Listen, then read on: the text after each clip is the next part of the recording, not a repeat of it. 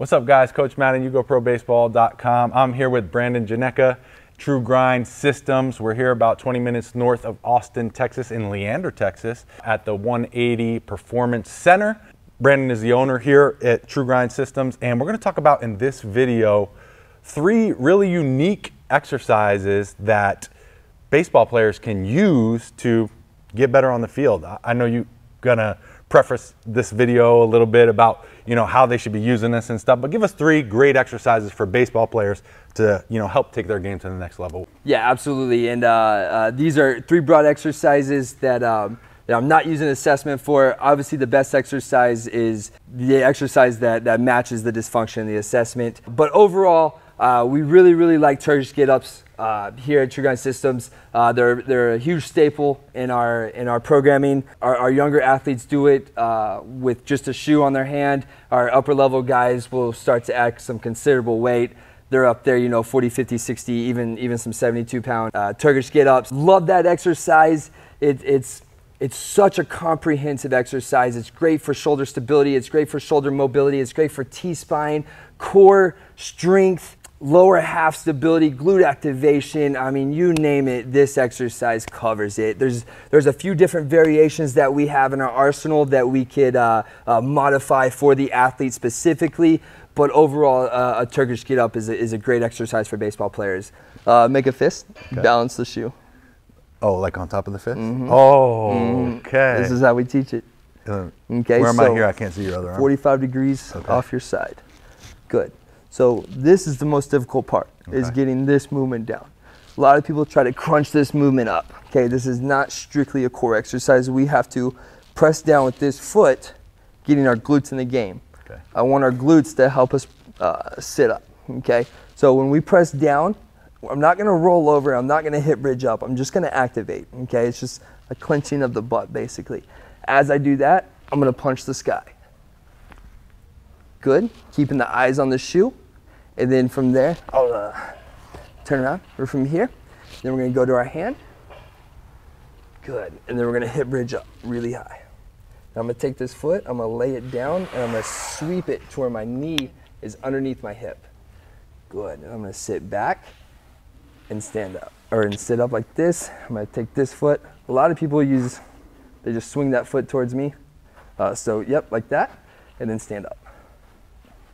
Okay, so that's a half. Now we gotta go back down. So reverse lunge back. Find the ground at about 45. Good, hip bridge up. Sweep that leg back. Drop the hips. Drop the elbow. Drop the back. And there we go. Sweet. That was cool. I like it with the fist. Yeah. Like it brings a for level of that's concentration. Absolutely, and that's where we start our guys. There's a couple of regressions. Like we call it a Turkish sit-up, which is just this. And so we'll just work on that 8 times or whatever. And then the baby get-up is 1 step more.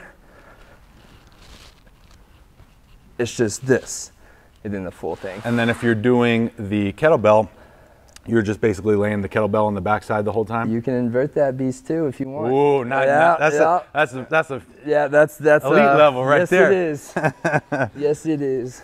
Number 2, I would have to say an SLDL, a single leg deadlift, or a single leg RDL, as some coaches like to call them. Great unilateral exercise that teaches the hinge, which is a huge component to producing power. Hinging our hips, this refers to this movement right here. Baseball players need to be able to do that. They need to be able to do it on one leg, and they need to be able to do it with a slight rotation. So it gets a little bit more complicated, and the SLDL really does a good job of developing that single leg hinge, that single leg balance and stability, helping the athletes become more repeatable, more consistent, and stronger in their lower half. Awesome. So this is a contralateral exercise, meaning the weight is in the opposite of my working side. So the biggest fault or issue I see with this one is people are just basically tipping at the hip. Okay, when we do this, I'm going to take my foot and I'm going to try to reach back with it. Okay, where I'm actually seeing my hips get negative ground and not just kind of getting out on my toes. And that's why we pay attention to weight distribution, is because If you're just tipping, you're gonna be on your toes all day. If we're reaching back with this side, I'm not even thinking bending over. I'm just thinking reaching back, keeping a good posture, and my upper body's just kind of along for the ride. Obviously good posture. Yes, sir. Reach back, money. Yep, and then up. And then are you touching when you come up, or you try to stay You up? absolutely can. Okay. I felt like I tilted a little much on that Yeah, you one. felt the rotation there. Oh, off balance. Here's a right. good one. No, just kidding. So, Still a little forward. something as simple as that. Right. What you're feeling is an external rotation of the hip, which means you're externally dominant, right? Which is good. Definitely want to be externally rotating dominant. Where it becomes an issue is the stabilization phase. So to stabilize a structure, you have to have equal forces on both sides. So if we're externally rotating dominant and I don't have the internal rotation strength to stabilize this hip, then I'm not going to be transferring force. And so it's really key not to rotate here to kind of show off the internal rotation strength, even though baseball is definitely, especially on the drive side, is definitely an external rotation dominant leg, although the stride side is definitely an internal rotation. There's definitely a major aspect of the internal rotation on the stride leg, as well as the back leg. Most guys are ER dominant though. But let me ask you this. That brings up a good question that I thought before we get into the third exercise. What I've noticed over the years of doing thousands of repetitions as a pitcher, when now, I don't play anymore, but just from those patterns, when I close my eyes and try to think about putting my feet straight, my right foot, it naturally opens up and rolls out a little bit. Like I'm on the side of my foot here, just from years of that driving off. Is that something you look at current athletes, and like, are you trying to balance them, or is that just something that they have to deal with because it's a one-sided sport? Or you know, it's impossible to compete with the reps of baseball. I can never ever compete with how many times these kids throw. Like it's impossible, right? So there are some things where we try to mediate, just keep an eye out, try not to let it get out of hand. The flat T-spine, something like that. The nature of the sport is gonna morph the body. Usually guys have a lot more ER on the throwing side. I'm never gonna get those symmetrical. Now, the whole goal is to, and that's what we attempt, but in the back of my mind, I know it's never gonna happen until they stop. So yes, it's actually an awesome observation. It's definitely something that is noteworthy, but nothing that we can really compete with. The third exercise, I would have to say, would have to add in a rotational power exercise, a med ball toss. One of our staple med ball tosses that really do a great job with teaching the hip load is our med ball scoop toss. It's again, we're holding the med ball and with both hands underneath, we're kind of putting this med ball in our back pocket, opposite to the direction that we're throwing, and that's really going to get the athletes in the hip load that we're looking for. We're going to open up the hips and unwind as the med ball flies out of the hands, and really teaching the rotational power. Med ball scoop toss. Big key, we want the hands underneath the med ball. A big mistake that I see is athletes get their hands on the side of the med ball and they end up like frisbeeing it out. Okay, I want the hands underneath, kind of throwing the med ball all at one time. The setup of the scoop toss is you know, basically an athletic position. The goal is to work this hip load on the back side. So we're going to take this med ball, stick it in our backside pocket, loading this hip, and unwind in a smooth, powerful motion, looking something like this. underneath? Hands underneath. Okay. Throw the med ball with both hands. Don't frisbee it. There you go. When I do this, I always feel that I'm kind of dipping with the front shoulder forward. Yeah, you're going to do that. Okay. You're going to do that. That's going to be the main focus of this is the hip load. You should feel that nice stretch in the glutes right here, that tension in that back hip. I can see your hips rotating. You're doing it great. One thing that we want to focus on is not spinning outside our power zone. That is not strong. That's not stable. That's not fast. That is good. So in pitching, I call that the angled corkscrew. Like I don't want to be totally stacked, because then, like you're saying, I'm getting over that side. I want to have a little bit of internal rotation, knee just inside the foot, but I'm still getting that corkscrew when I'm, got that counter rotation and driving out of it. Is that same thing? Same idea? Yeah, it's absolutely the same thing. That works for some athletes. When I see a big spin off, what I'll do is like, okay, you want to do that? Let's do that then. Let's go ahead and spin off and pause. Now I'll tell them, I'll take that knee and drive it towards the catcher.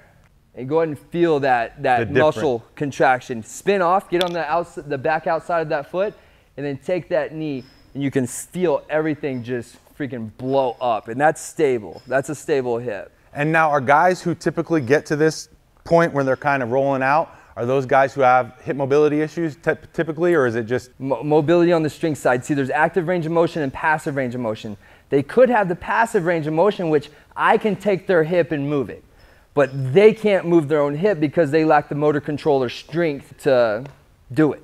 Oh, cool. Right? So it's more on the strength side of things than the flexibility. It all comes down to mobility, so you are correct. But yeah, it's definitely the strength, and that's why the assessment is so important. Let's do one more each. Yep.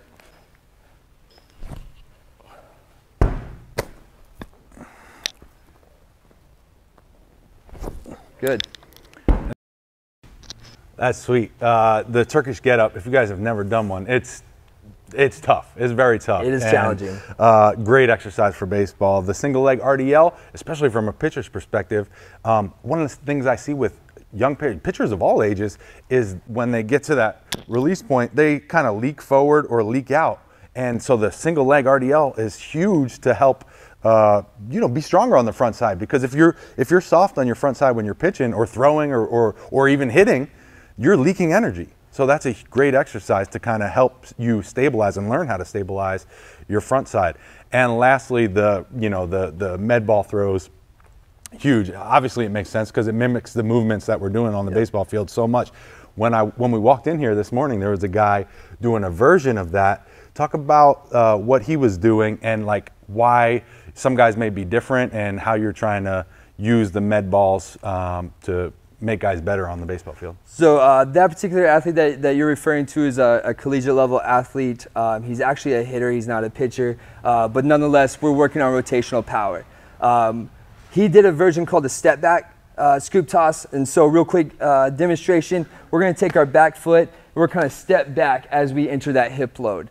That builds another degree of difficulty to the exercise itself. It's definitely an advanced level from your just typical stay in one spot scoop toss, which is again a great exercise.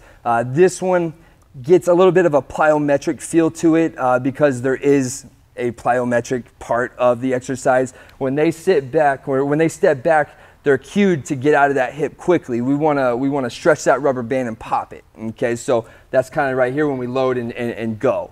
It really emphasizes the hip load. It brings that plyometric aspect to the exercise itself, working on that reactive strength that pitchers need. And then can you show one where you're doing the step back? Yeah, absolutely. Absolutely.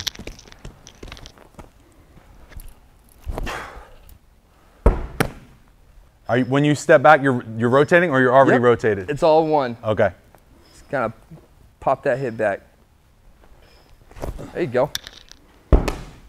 That's sweet. And I know there's many more great exercises that we could be here for hours, picking your brain, all the knowledge that you have. But those are some great ones to start with. And obviously, program-wise, you have to find someone who's knowledgeable and they can program this into what you're trying to accomplish. So if you're here, in the Austin, Texas area, come on and check them out. And I'll leave all the information down below where you can get a hold of Brandon and everybody else here at the facility. And thank you so much for watching. If you guys have any questions, drop them down in the comments below. We'd be happy to answer them for you. Thank you so much. Yeah, thank you for having me.